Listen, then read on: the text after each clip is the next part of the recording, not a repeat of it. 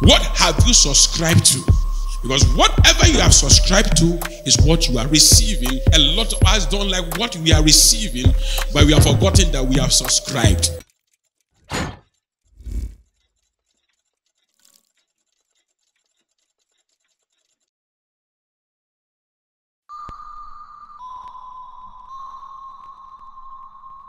Who are you following?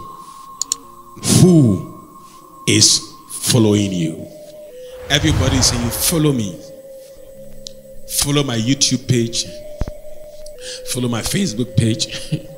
Follow this and follow that.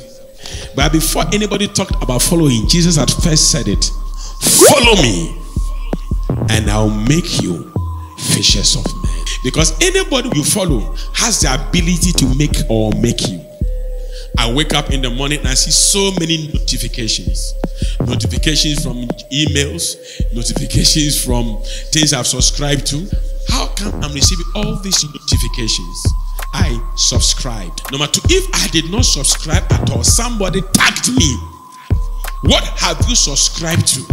Because whatever you have subscribed to is what you are receiving. A lot of us don't like what we are receiving, but we have forgotten that we have subscribed. A lot of the things sometimes we receive is as a result of what we have subscribed to, whether now or years ago. You ask yourself, how come I am sick? You are sick because you subscribe to a particular meal. You subscribe to a particular environment that is not hygienic for your health. You could also be sick because you've not had enough rest. You could also be sick because there's a demonic attack over your life. But whichever way you take it, it is what you have allowed yourself to subscribe to that is giving you notification. Now, if you don't like the notification, you unsubscribe. So there are some people, you don't just delete them, you ban them. Because faith comes by the operation of your senses. Faith only doesn't come by hearing.